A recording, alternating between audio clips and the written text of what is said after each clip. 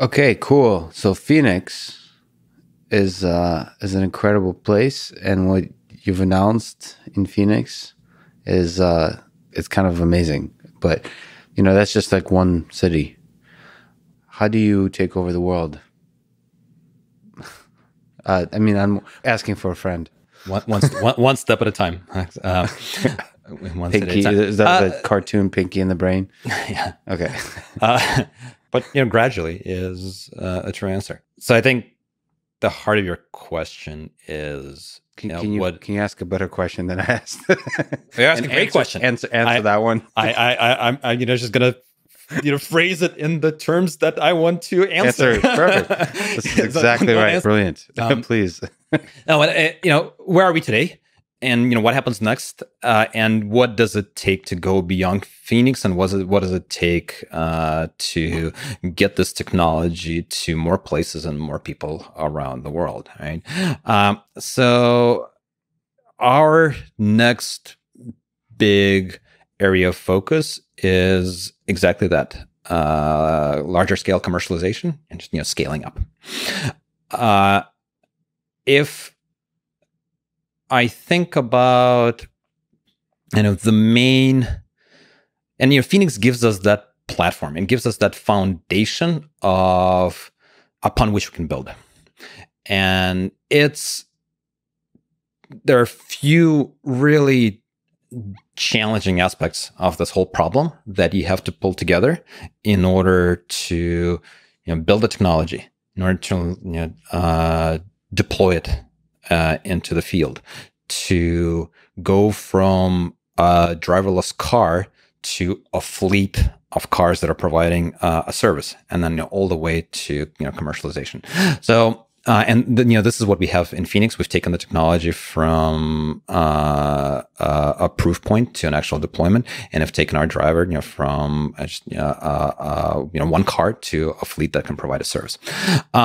Beyond that, if I think about what it will take to scale up and deploy in more places with more customers, I tend to think about three main dimensions, three main axes of scale. One is just the core technology, the hardware and software, core capabilities of our driver. The second dimension is evaluation and deployment. And the third one is just the product, commercial, and operational excellence. So you can talk a bit about where we are along each one of those three dimensions, about where we are today and what will happen next. On the core technology, on the hardware and software together comprise our driver. We obviously have that foundation that is providing fully driverless trips to our customers as we speak, in fact. And we've learned a tremendous amount from that. So now what we're doing is we are incorporating all those lessons into some pretty fundamental improvements in our core technology, both on the hardware side and on the software side, to build a more general, more robust solution that then will enable us to massively scale beyond Phoenix. So on the hardware side, all of those lessons are now incorporated into this 5th generation hardware platform that is being deployed right now. And that's the platform, the 4th generation, the thing that we have right now driving in Phoenix. It's good enough to operate fully driverlessly, night and day, various speeds and various conditions. But the 5th generation is the platform upon which we want to go to massive scale. We've really made qualitative improvements in terms of the capability of the system, the simplicity of the architecture, the reliability of the redundancy. It is designed to be manufacturable at very large scale and provides the right unit economics. So that's the next big step for us on the hardware side. That's already there for scale, the version 5. That's right. And is that coincidence, or should we look into a conspiracy theory that it's the same version as the Pixel phone? Is that what's the hardware? I can neither confirm nor deny, right. Lex.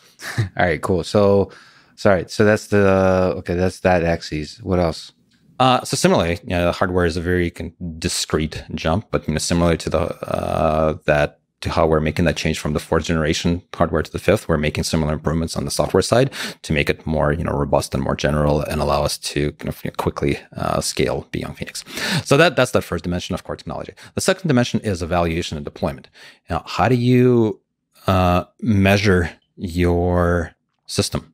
How do you evaluate it? How do you build a release and deployment process where with confidence you can regularly release new versions of your driver into a fleet? How do you get good at it so that it is not a huge tax on your researchers and engineers? That so you can how do you build all of these processes, the frameworks, the simulation, the evaluation, the data science, the validation, so that people can focus on improving the system and the releases just go out the door and get deployed across the fleet. So we've gotten really good at that in Phoenix. That's been a tremendously difficult problem, but that's what we have in Phoenix right now. That gives us that foundation, and now we're working on incorporating all the lessons that we've learned to make it more efficient, to go to new places, and scale up and just stamp things out.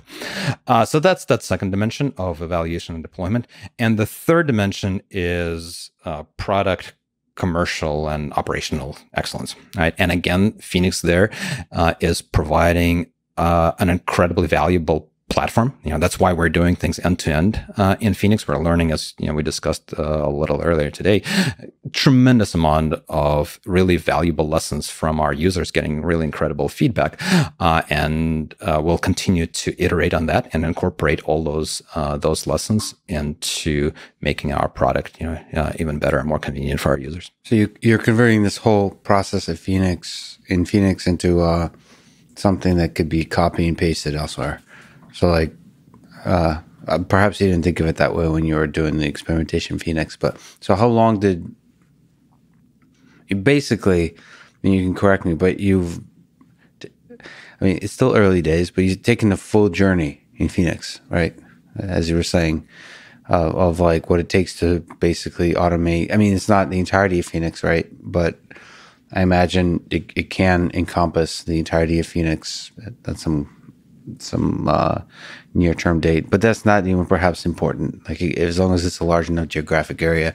So how copy pastable is that process currently, and how when you copy and paste in Google Docs, I think, no, or in Word, you can apply source formatting or apply destination formatting. So when you copy and paste the Phoenix into say Boston, how do you apply the destination formatting? How much of the core of the entire process of bringing an actual public autonomous transportation service to a city is there in Phoenix that you understand enough to copy and paste into Boston or wherever? So we're not quite there yet. We're not at a point where we're massively copy and pasting all over the place. But Phoenix, what we did in Phoenix, and we very intentionally have chosen Phoenix as our first full deployment area, exactly for that reason, to tease the problem apart, look at each dimension, focus on the fundamentals of complexity and de-risking those dimensions, and then bringing the entire thing together to get all the way and force ourselves to learn all those hard lessons on technology, hardware and software, on the evaluation and deployment, on operating a service, operating a business, using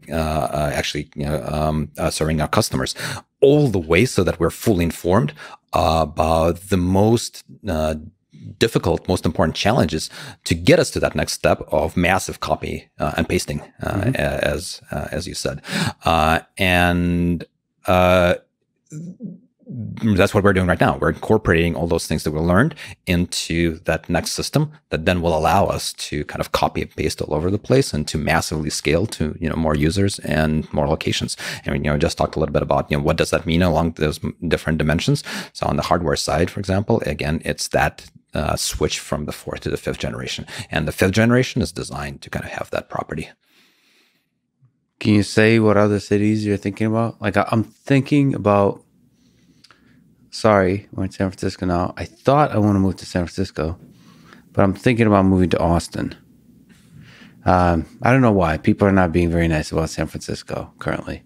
Maybe it's a small. Maybe it's in vogue right now, but Austin seems. I visited there, and it was. I was in a Walmart. It's funny, these moments like turn your life.